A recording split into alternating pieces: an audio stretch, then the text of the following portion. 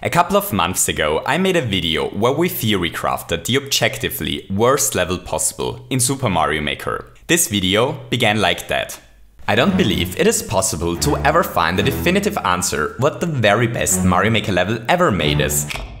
So, as it turns out, I lied to you there. While I still don't think it's possible to answer the question what the best level for each person individually is, I believe I found a way to determine the level that the sum of all players together judge to be the best one. So you ready? Let's do this!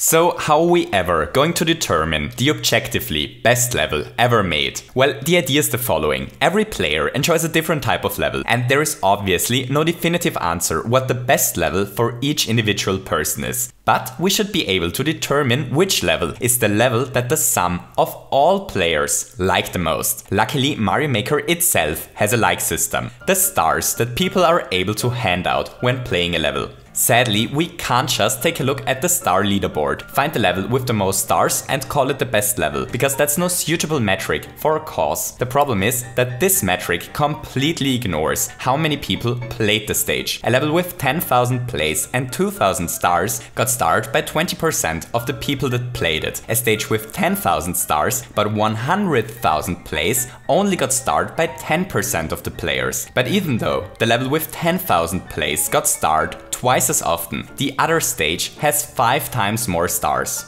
So that's why we can't only look at the quantity of stars, but rather need to focus on the percentage of players that star a level. But how are we going to find out which level is the level that got the highest star per visit ratio? Well, all we have to do is to visit the Nintendo bookmarking page and sort the stages by stars per player. Here we have it. This is the level that got the most stars per visit and therefore is the best rated stage out of all Mario Maker levels. Hooray! I hope you enjoyed this little video. If you enjoyed, yeah, it's obviously not that simple. The problem with the metric that the bookmarking page shows is that it includes all levels that got more than 10 plays. While I'm sure that all of these stages are fantastic, the amount of plays is way too low to allow for any meaningful conclusions. If a level with 10 plays got 10 stars, then it got a star to play ratio of 100%. But if only one more person plays this level and decides to not give it a star, then the star to play ratio would suddenly drop drastically. It makes absolutely no sense to analyze stages with this few plays if we really try to find out what the best level ever made is. While it's really cool that the bookmarking page outputs this metric, it's sadly useless for a cause. We need to only take a look at stages that got a lot of plays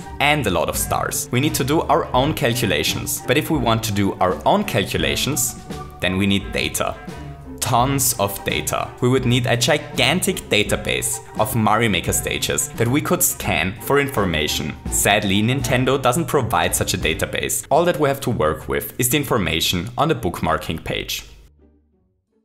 So, how much data are we actually able to extract out of the bookmarking page? If we take a random search query, like most stars, then the bookmarking page outputs a page containing 10 stages. We can get another 10 results by loading a new page and another 10 stages, and so on, until page 100. Then the bookmarking page stops to give us information about the levels stored on the Mario Maker servers. So that's 10 pages per site, multiplied by 100 pages. This way we can collect the data of 1000 stages. In this case, the data of the 1000 most starred stages in descending order. That's a decent sample size of stages, but still not enough to extract any meaningful informations about which level ever made is the best one. We would need more data, way more data. So here's the thing, these 1000 levels are just a result of a single search query, but there are way more searches possible that we theoretically could combine. I know that probably sounds a little bit strange, but stay with me for a moment, it will make sense in a second.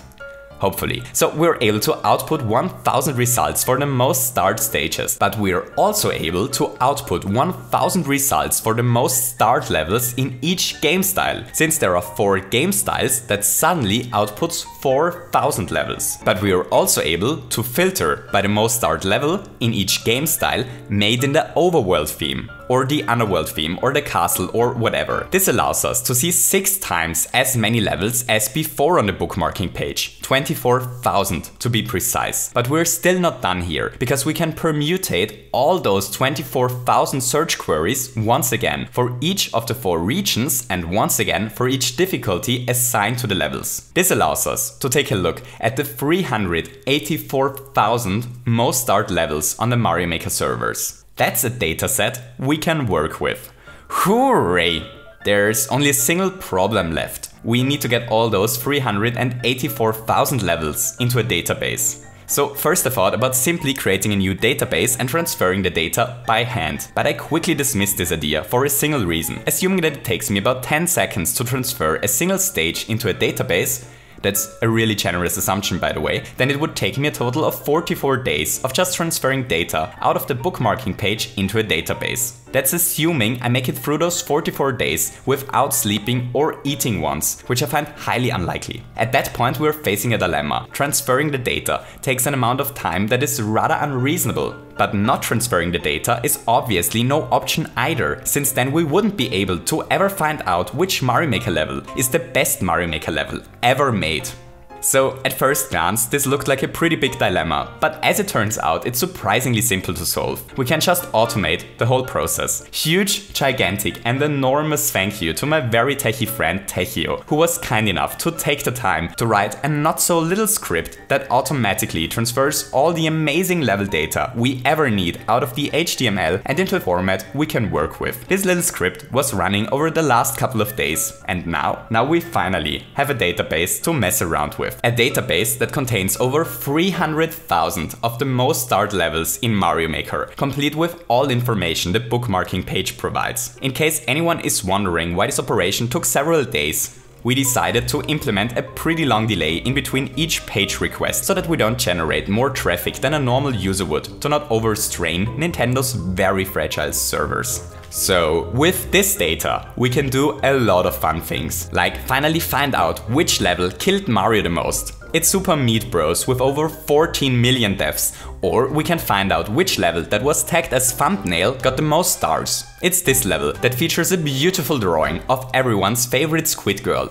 Squid Girl. We will definitely do a lot of such data shenanigans in the near future, but that's not what we're here for today. We are here to finally find out which level that got a reasonable amount of plays is the most starred one per visit. The one level. The level that the sum of all players judge to be the best one. We're only going to take a look at levels that have over 20,000 plays. We can set this number as high or as low as we want to. The lower we set it, the more statistical outliers we're going to get, but the bigger our sample size. 20,000 is a decent compromise. Levels with over 20,000 plays are super popular stages. So what we're looking for now is the most popular level among the most popular levels. The one level. Let's take a look at the top 3. On 3rd place, with over 26,000 plays and over 5,000 stars and a star per player ratio of incredible 21.9%, is the Lunar Tower by Sam. This stage is built around a really interesting concept. Our plumber has to platform his way up this tower. Each floor of the tower contains a new challenge and stuff becomes pretty tricky fast. But failure isn't lethal here, since the whole stage uses non-ouching but bouncing obstacles to make Mario's life harder. The level creates an awesome feeling of verticality while being challenging and forgiving at the same time, and the number-rated floors create a great feeling of progression. No one wants to quit a level on the 7th floor. It's a fantastic stage, and I understand why this level is among the 3 most popular levels ever made.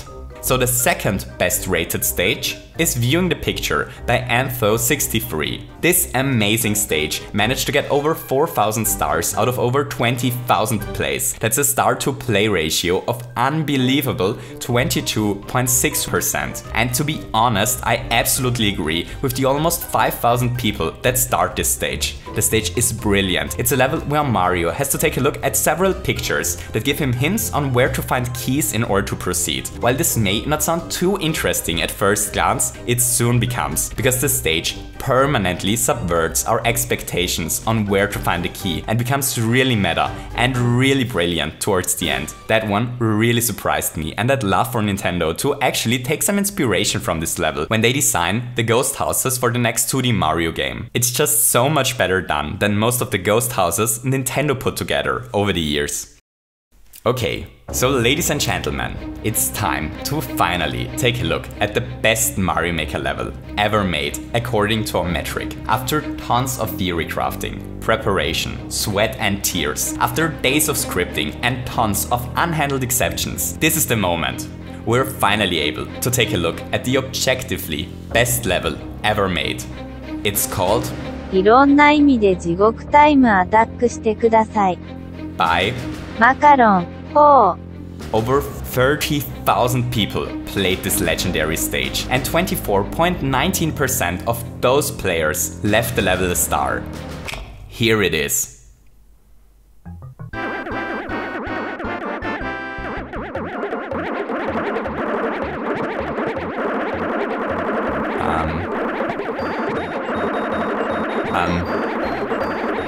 Really? Like, seriously? The one level, out of all levels with the most stars that has the highest star per visit ratio, is a level where Mario becomes entrapped between 100 bumpers and then has to randomly bump his way towards the end? Like, really? That has been the trick to creating the best stage all along? Bumpers are the answer?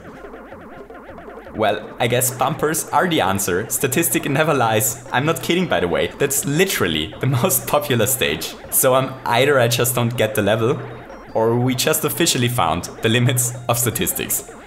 So here we have it. The objectively best Mario Maker level ever made. We're definitely going to dig deeper into our data in the near future in order to find even more nonsense. I hope all of you enjoyed this little video. If you did, don't forget to leave me a thumbs up, and maybe you feel especially like bumpers are the answer and want to hit the subscribe button as well. I hope that all of you have a wonderful day and to see you soon. Goodbye!